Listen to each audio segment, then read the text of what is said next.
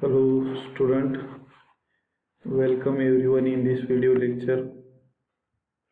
Today we are going to see the chapter Aromatic Hydrocarbons and Aromaticity for B.Sc first year. Myself Bhaskar Ankush, Assistant Professor in Chemistry at Kairasika Mahavidyalaya Devni. This is the first lecture for this chapter.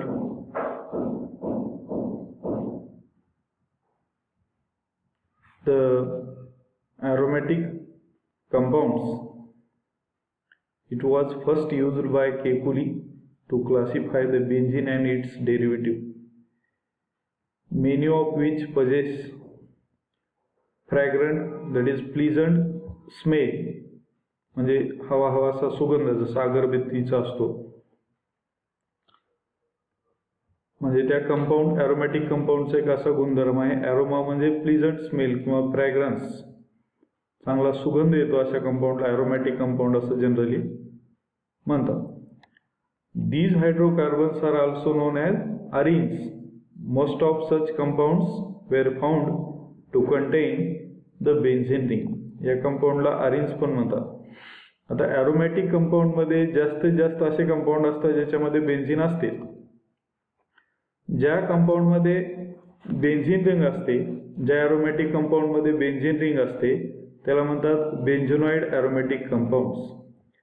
The aromatic compounds which contain benzene ring are called as benzenoid aromatic compounds. For example, benzene, toluene, naphthalene, anthracene, biphenyl and so on.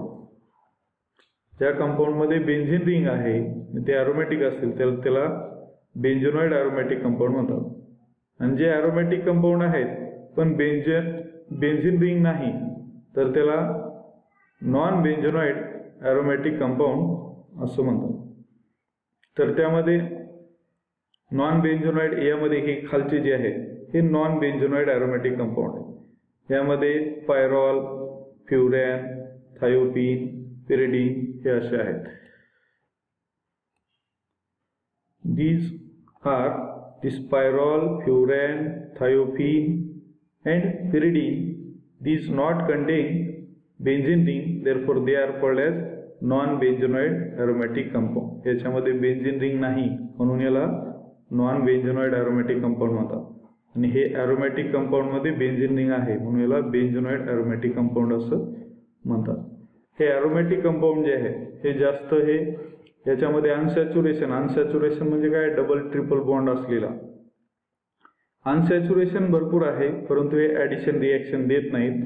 हे फक्त substitution reaction देतात. Substitution म्हणजे काय, replacement of one or more item or group of item by another item of group or group of item. म्हणजे या एरोमॅटिक ring वरचा एखादा hydrogen काढून दुसरा ग्रुप अटॅच होऊन, जसं की CH3 असेल, NO2 असेल, CHO असेल, तर असे सबस्टिट्यूशन रिएक्शन हे देणं या एरोमॅटिक कंपाऊंडचं कॅरेक्टरिस्टिक रिएक्शन आहे. दिस give the substitution reaction but not addition reaction. Now nomenclature of this compound. In this benzene compound, benzene ring, हे benzene ring बघा, त्याच्यामध्ये कोणताही कार्बन पासून आपण एक नंबर देऊ शकतो. आता या उजव्या साईडला जिथे 1 2 3 4 5 6 आणि इकडल्यामध्ये डाव्या साईडला काय 1 2 3 4 5 6, याच्यामध्ये क्लॉकवाईज आपण नंबरिंग दिली, याच्यामध्ये अँटी क्लॉकवाईज नंबरिंग दिली. याच्याऐवजी इथं 5 आहे, इथून 1 देऊ शकतो, 4च्या ठिकाणी 1 देऊ शकतो, 3 कुठूनही 1 नंबर सुरू करू शकतो. कारण या प्रत्येक बेन्झीन रिंग मध्ये काय, प्रत्येक कार्बनला एकच हायड्रोजन आहे आणि सर्व 6च्या 6 कार्बन हे CH बॉन्डच आहे, म्हणजे सर्व इक्विव्हॅलंट आहेत किंवा सेम आहेत सर्व कार्बन, म्हणून 1 नंबर कुठूनही सुरू करू शकतो आणि त्याच्या पुढे क्लॉकवाईज किंवा अँटी क्लॉकवाईज आपण नंबरिंग देऊ शकतो. यापैकी कोणताही हायड्रोजन आपण काढून तिथं जर एखादा दुसरा ग्रुप लावला, NO2 लावला किंवा CH3 लावला, तर त्यापासून तयार होणारा जो काही कंपाऊंड आहे हा एकच प्रकारचा असतो. समजा आपण इथं CH3 लावला किंवा इथं लावला तर त्यापासून जो मिथिल बेंझिन आहे हा एकच आहे, एकच प्रकारचा आहे. यापैकी कुठेही एका ठिकाणी जर आपण CH3 लावला तर ती टोलिन किंवा मिथिल बेंझिनच तयार होईल, किंवा NO2 लावला आपण तर नायट्रो बेंझिन होईल. मग ते 1 नायट्रो बेंझिन, जिथं आपण ग्रुप अटॅच आहे तिथून 1 स्टार करायची, इथं 1 नंबर द्यायचे 1, आणि पुढे 2, 3, 4 काय असतील ते अशा प्रकारे नंबरिंग द्यायचं. All 6 hydrogen atoms in benzene are equivalent, so it forms only one type of the monosubstituted product. यामधले सर्व हायड्रोजन सेम आहे, त्यापैकी कोणताही हायड्रोजन रिप्लेस करून जर आपण डेरिव्हेटिव्ह तयार केला तर एकाच प्रकारचा मोनोसब्स्टिट्यूटेड डेरिव्हेटिव्ह तयार होईल.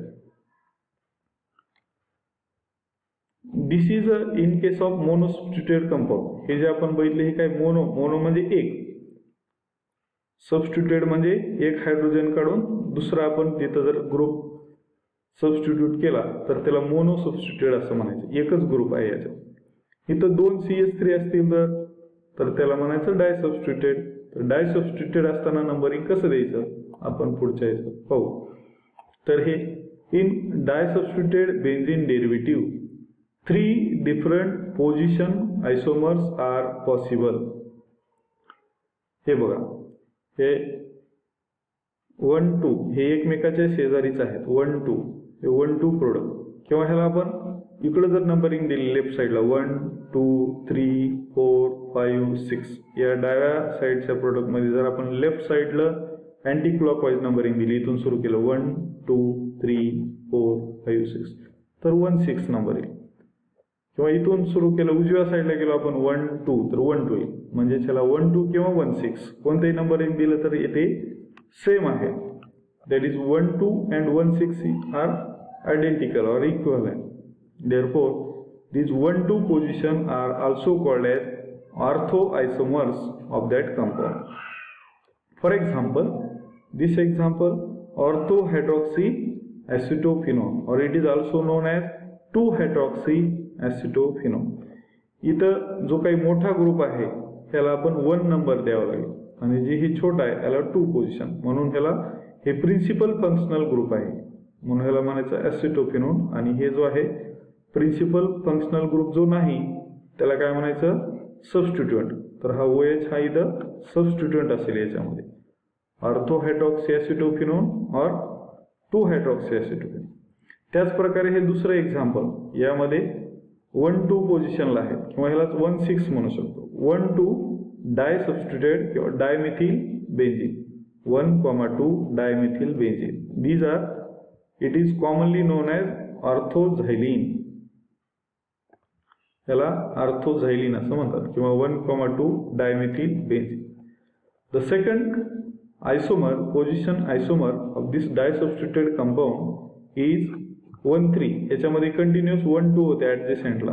या सेकंड आयसोमर मध्ये अल्टरनेट ग्रुप अटॅच केले आपण 1, इथं 1, 2, 3 1, 3 असतील, किंवा त्याला इकडून नंबर दिले 1, 2, 3, 4, 5. तर 1, 3 किंवा 1, 5 हे दोन्ही सेम असतील. These 1, 2, 1, 3 or 1, 5 disubstituted benzene derivative are known as meta compounds or meta isomer. Now the third possible isomer in case of the disubstituted compound is 1, 4. 1, 2, 3, 4 कुठूनही नंबरिंग सुरू करा, जिथं हा ग्रुप आहे त्या ग्रुपला 1 नंबर द्यायचा आणि तिथून क्लॉकवाईज किंवा अँटी क्लॉकवाईज नंबरिंग द्यायचं 1, 2, 3, 4. तर हे काय 1, 5 1, 4 पोझिशन, एक नंबरच्या पोझिशनला आहे आणि दुसरा 4 नंबरच्या पोझिशनला आहे, म्हणून 1, 4. डाय मिथिल, 2 मिथिल आहेत म्हणून डाय मिथिल बेंझिन. हे जे 1, 4 असतील त्यालाच काय म्हणतात पॅरा आयसोमर, किंवा इन शॉर्ट मध्ये P असं लिहितात.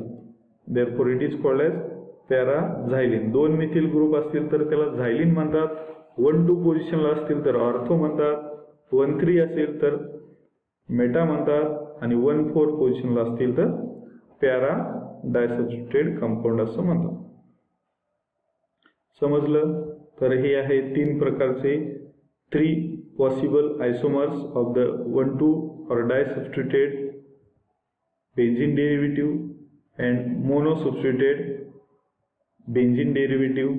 We have seen in this lecture the nomenclature of aromatic, monosubstituted and disubstituted benzene, and what are the aromatic compounds, what are benzenoid and what are non-benzenoid aromatic compounds. We have seen with example in this lecture. Now we will see the remaining part in the next lecture. Thank you for your attention. Thank you very much.